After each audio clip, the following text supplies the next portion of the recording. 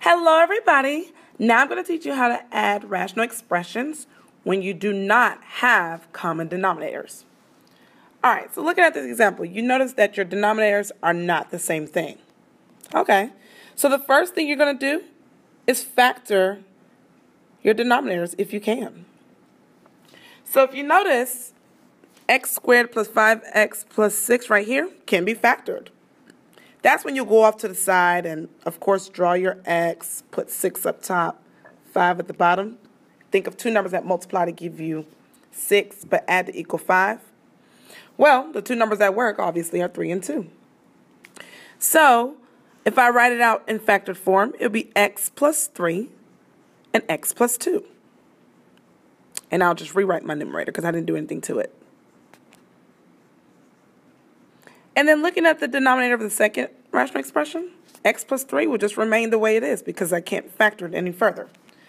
All right, then after that, you're now going to find your least common denominator. Well, looking at both of your denominators, you're basically saying, okay, is there something I can multiply to one of them to where they'll both look the same? Well, if you notice over here, you have an x plus 3 as well as an x plus 3 over here. But in this denominator, you have an x plus 2, but you don't have that over there. So that tells you you're going to multiply this side times x plus 2. Whatever you do to the denominator, you must do to the numerator. So now my common denominator is going to be x plus 3 times x plus 2. And then the numerator, I'm just going to write it out for now before I try to do anything else to it. 2x minus 11 times x plus 2. So over here, I'm going to go ahead and actually multiply this. And when I do that, I'm going to go to the next page. I will get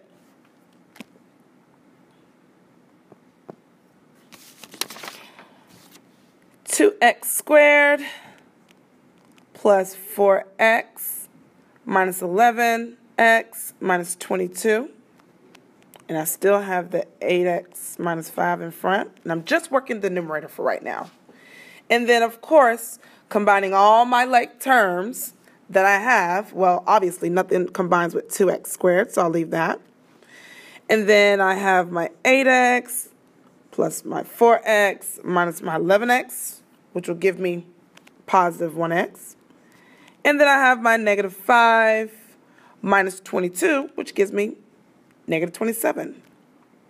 And I leave my denominator the way it was in factored form. And then I'm done.